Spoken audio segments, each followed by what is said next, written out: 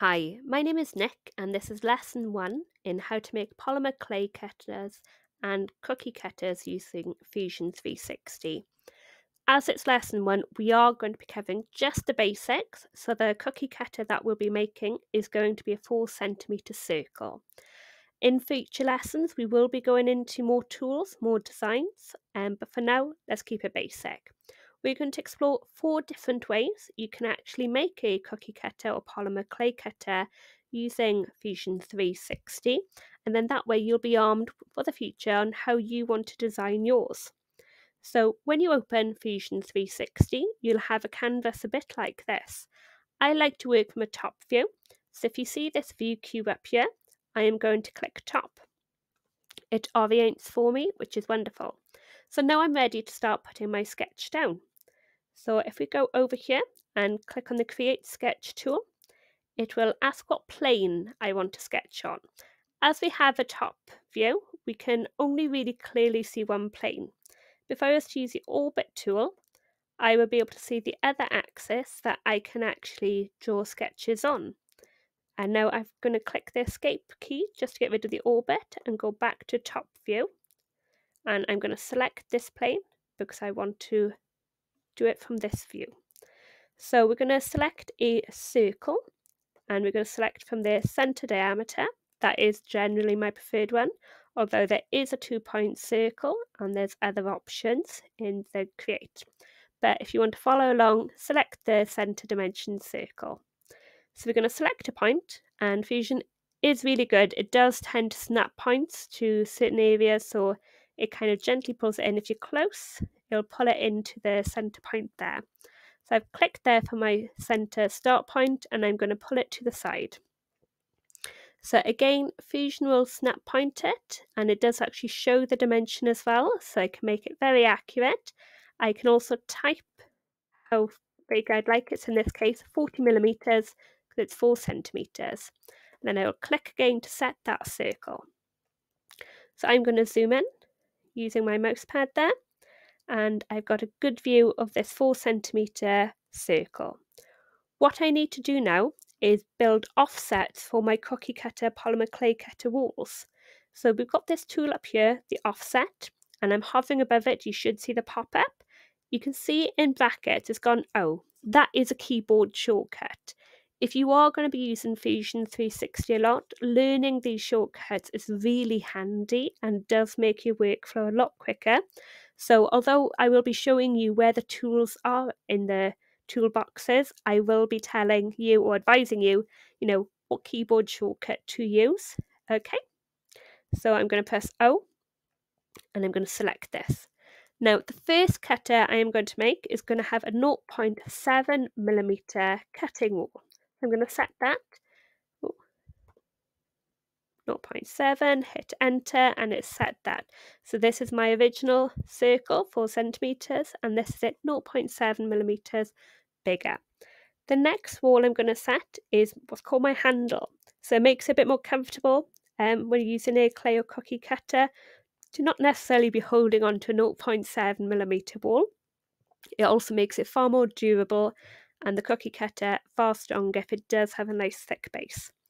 So I'm going to click this, I'm going to hit O for offset, and in this case I'm going to make it 3 millimeters thick, and I'm going to hit enter.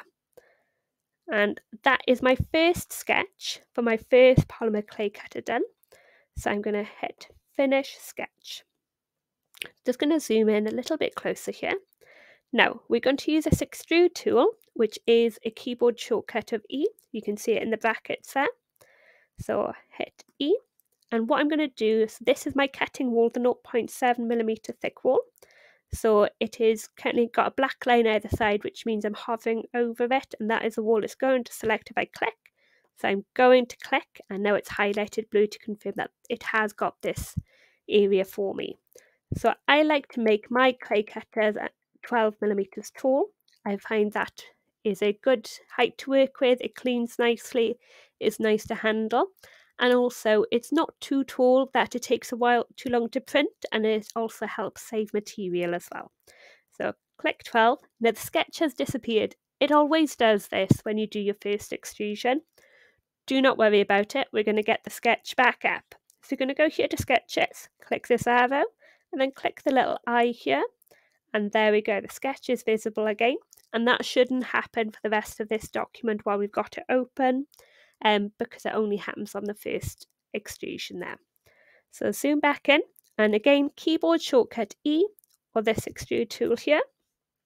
And we are going to make this 3mm tool. And there we go. We have made our first polymer clay cutter. And this is a 0.7mm tool. Wide tool. It makes quite decent cuts. Sharp edge cutters do cut cleaner, but this will tend to print well on most 3D printers, and there shouldn't be any issues with that. So what we're going to do, we're going to save this cutter as what's called an STL file. A lot of 3D printer slicers, they will work well with STL files.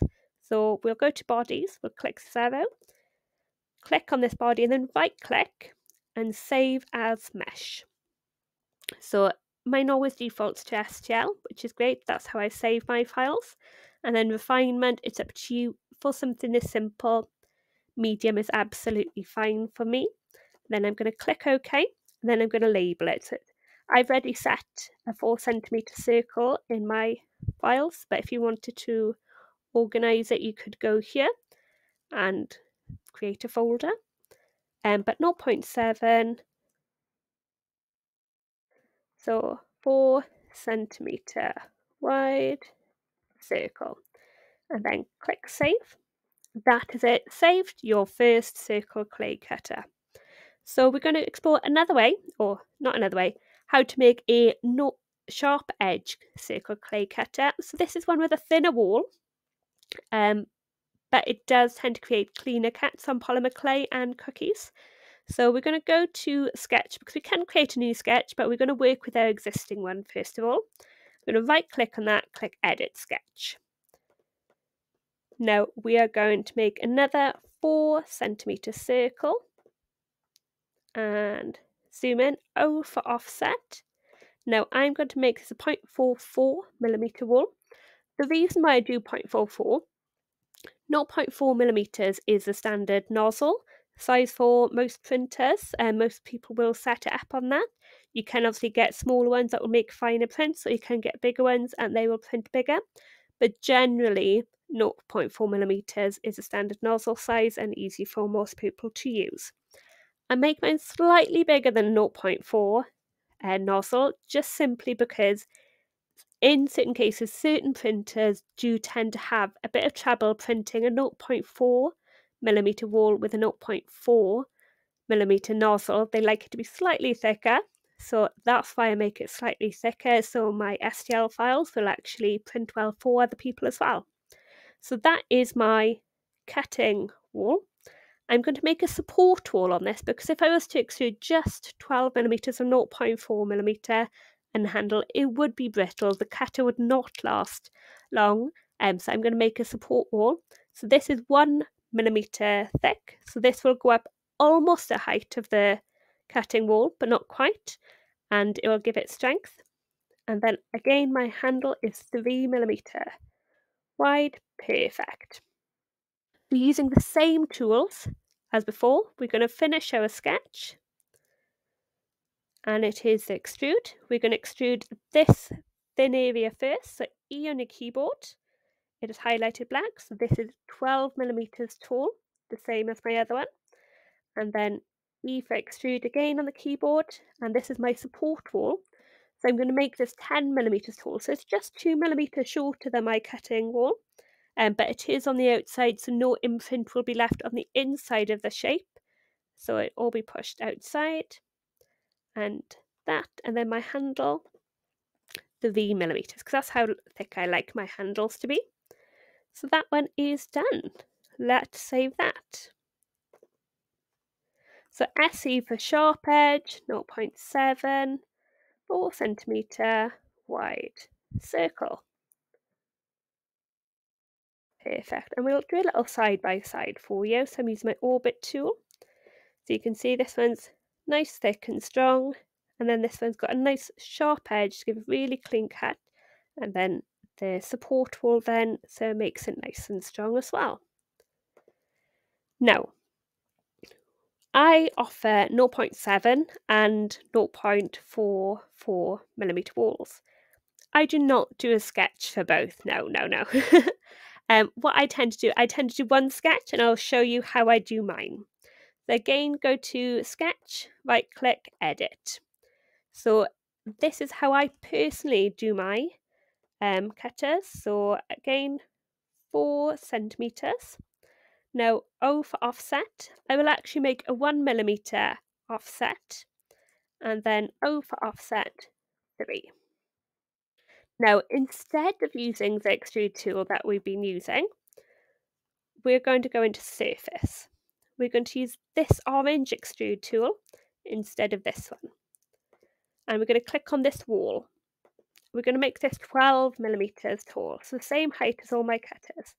Now, using the orbit tool, for some reason, it's ghosted this one. That's fine. We just pull this forward.